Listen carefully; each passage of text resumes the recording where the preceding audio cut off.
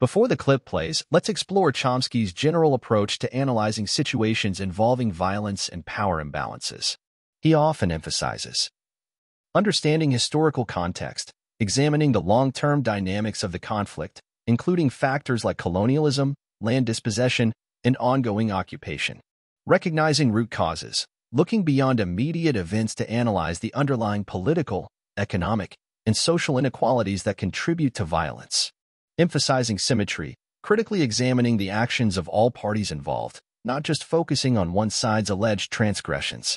Prioritizing nonviolent solutions, advocating for peaceful resolutions through dialogue, international law, and addressing the root causes of the conflict. Now off to this great clip of Noam on the Israeli-Palestinian conflict.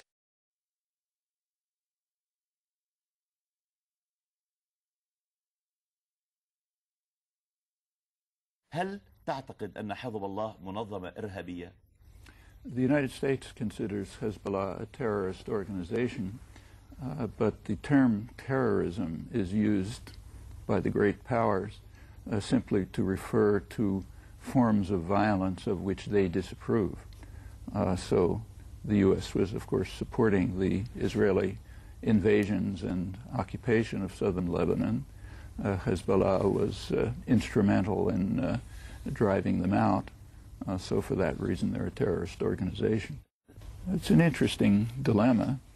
Personally, I'm very much opposed to Hamas's policies in almost every respect. However, we should recognize that the policies of Hamas are more forthcoming and more conducive to a peaceful settlement than those of the United States or Israel. So, to repeat, the policies, in my view, are unacceptable, but preferable to the policies of the United States and Israel. So, for example, Hamas has called for a long-term, indefinite truce on the international border. There is a long-standing international consensus, goes back to over 30 years, that there should be a two-state political settlement on the international border, the pre-June 1967 border, with minor and mutual modifications. That's the official phrase. Hamas is willing to accept that as a long-term truce. The United States and Israel are unwilling even to consider it. Hamas is being, the demand on Hamas by the United States and the European Union and Israel, the demand is first that they recognize the state of Israel. Actually, that they recognize its right to exist.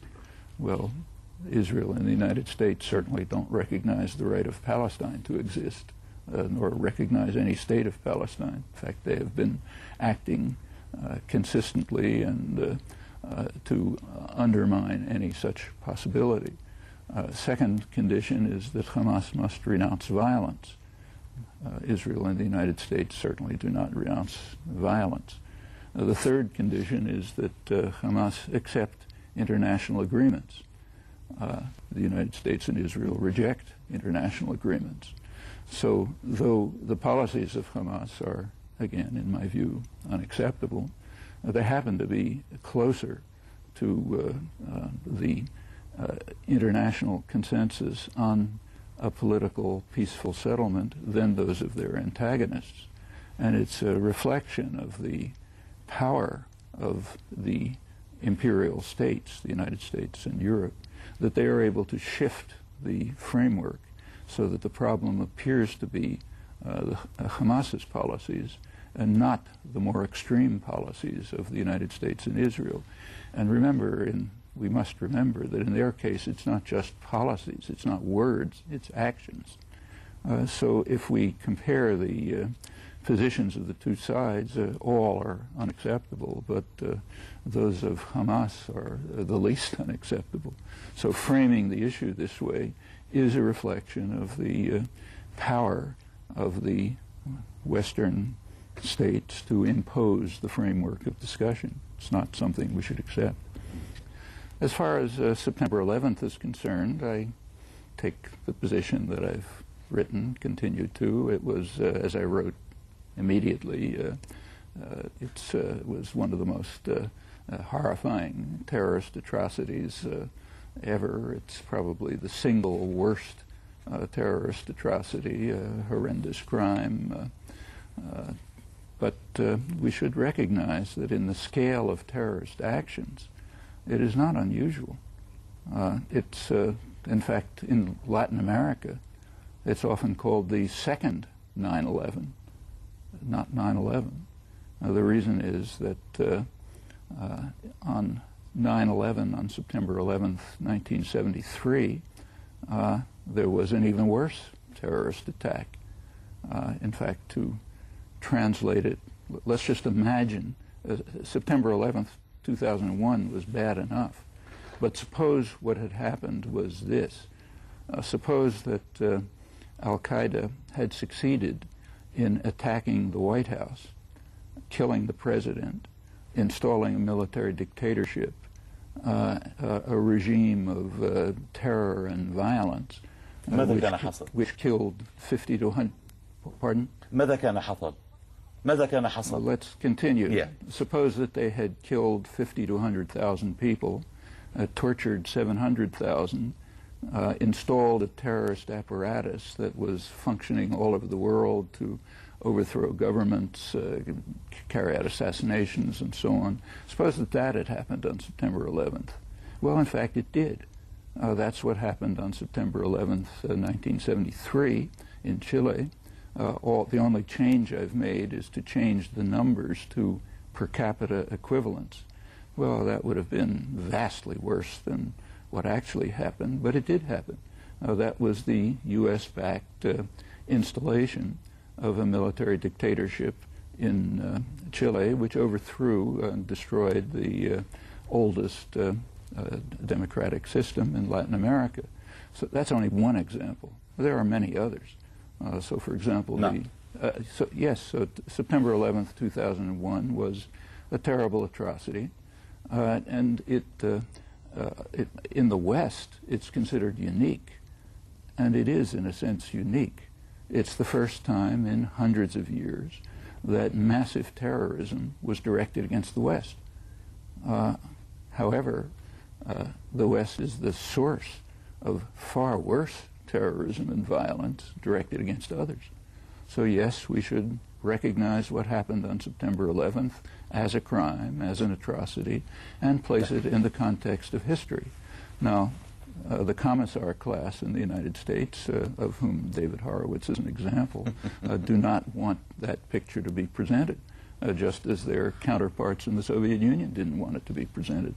Well, the first achievement of George Bush after 9/11 was to attack Afghanistan. Let's take a look at what happened. The attack on Afghanistan was carried out for one explicit reason, because the war aim was stated explicitly. According to George Bush, any state that harbors terrorists is a terrorist state and must be treated accordingly by bombing and invasion. It follows from that George Bush is calling for the bombing of the United States. The United States harbors terrorists, violent terrorists, who are regarded by the FBI and the Justice Department as terrorists. One of the worst of them is Orlando Bosch, a anti-Cuban terrorist accused by the FBI of about 30 acts of terrorism, some in the United States, the blowing up of a Cubana airliner, killing 73 people. This is part of the 45-year U.S. terrorist war against Cuba. His father, George Bush I, gave Bosch a presidential pardon so that he could remain in the United States over the objections of the Justice Department, which regarded him as a threat to U.S. national security, and I can go on from there. But the main terrorists are the ones who carry out the acts in Washington. أنت يهودي وتعرف عن نفسك بأنك كنت ناشطا صهيونيا في شبابك ويتهمونك بأنك معاد للسامية. كيف تدافع عن نفسك؟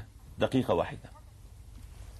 Well, actually, that notion has origins in the Bible, and I'm happy to accept the criticism.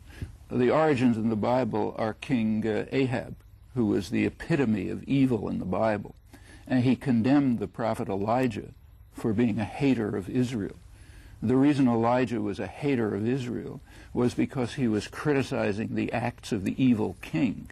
And the king, like totalitarians throughout history, identified the state himself with the people, the country, and the culture. So if you criticize state policy, you're a hater of Israel, or a hater of America, or a hater of Russia, or any other country you like. So yes, I'm delighted to be in that company. ولكن ألا تعتقد الأمر طبيعي عندما تصف الممارسات الإسرائيلية أو الشبه الإسرائيليين بهتلر؟ ألا تعتقد وصفك بمعاداة سامية أمرا طبيعيا هنا؟ I've never described Israeli policies as being like Hitler or anyone else's policies as being. Instead of simply presenting his views, it's more valuable to encourage critical thinking and engagement with the complexities of the conflict. Here are some ways to do that. Explore diverse perspectives. Read or watch materials from a variety of sources, including Palestinian, Israeli, and international voices. Focus on understanding. Seek to understand the motivations and experiences of all parties involved, even those with whom you disagree. Engage in respectful dialogue. Discuss the conflict with others in a constructive and non-judgmental way, focusing on finding common ground and potential solutions. I hope you have liked the video and give the channel a subscribe. Take care and bye-bye.